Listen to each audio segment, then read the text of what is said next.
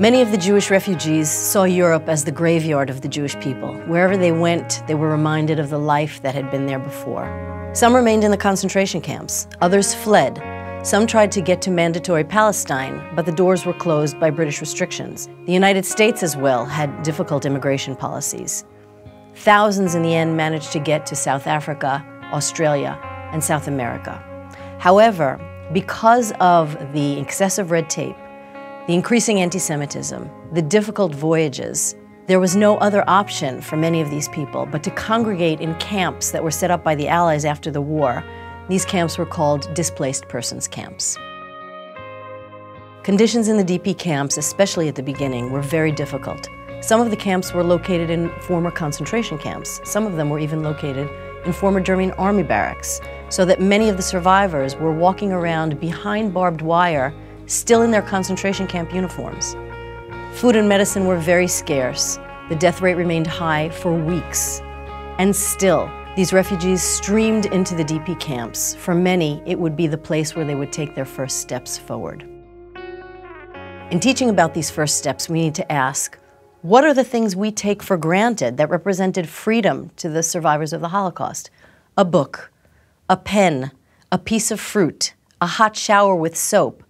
These were all basic things that had been taken away from those who had survived, so basic that it's hard for us today to grasp this. It was important and urgent to give them back their identity.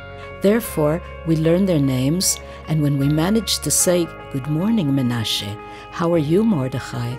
they were so surprised. They looked at us and could not believe that someone was calling them by name. It was not only the physical, material things that needed to be restored. The survivors' faith in humanity, especially that of the children, also had to be restored. Children who had been abused, who had been hidden, who had seen death, had become very, very cynical of the adult world. Their confidence needed to be rebuilt. For instance, we can ask students to look at the poster that they see here and to try and find a deeper meaning beyond the simple act that they see. What is the adult doing besides trying to help the child put on her shoe? What does the child's body language say? Does she feel free to lean on the adult? Once children's faith in humanity was restored, once anyone's faith in humanity was restored, then these people could go ahead and start to try to rehabilitate their lives. Their thirst for knowledge is amazing. One fact is worthy of mention. Not a single pupil is late for class. They come without breakfast because the canteens open at 8:30, while school begins at 8. Anyone who is aware of the sensitivity to hunger of the former Ketsetniks will appreciate their devotion to studies.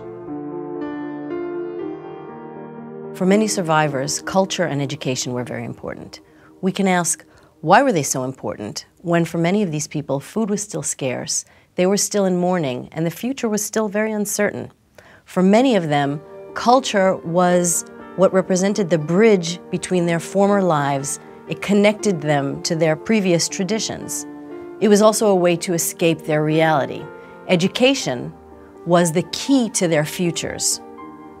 For instance, survivors in the DP camps published more than 70 newspapers. They had film screenings, they established sports clubs, there were theaters, there was art, there was culture. They also established schools to give the children whose lives had been interrupted vocational and educational training.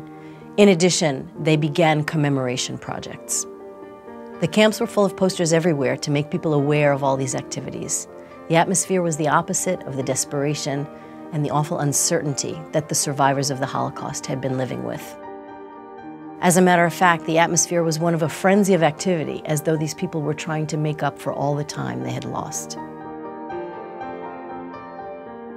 Survivors who were alone tried to make new human connections. They reached out for other survivors who instinctively understood the trauma and the loss they had experienced without having to discuss it too much.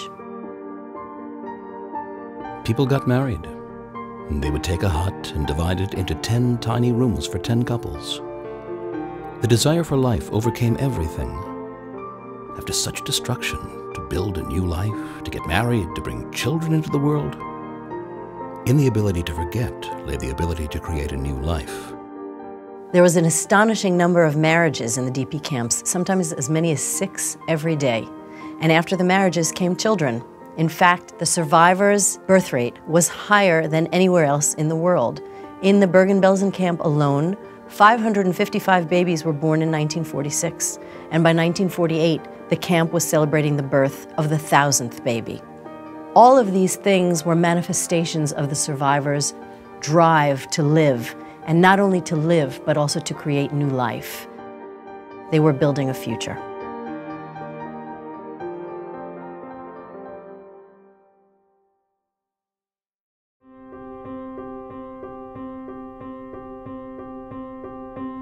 After spending needed time in the DP camps, where the survivors could recuperate, reestablish their connections, and regain their footing, they moved on to places where they could put down roots and settle permanently.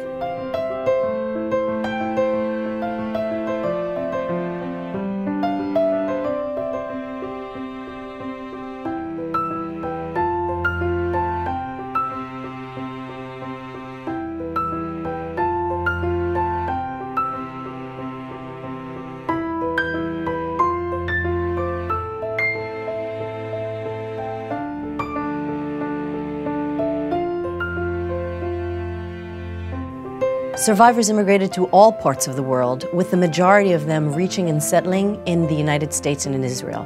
Wherever they went, they contributed to the societies in which they settled. For Jewish survivors, the end of the war was merely the beginning of a difficult journey. They needed to adapt to living with the scars of loss and the memories that they would continue to carry with them. Though some survivors never recovered from the trauma of the Holocaust, most of them managed to build a new life.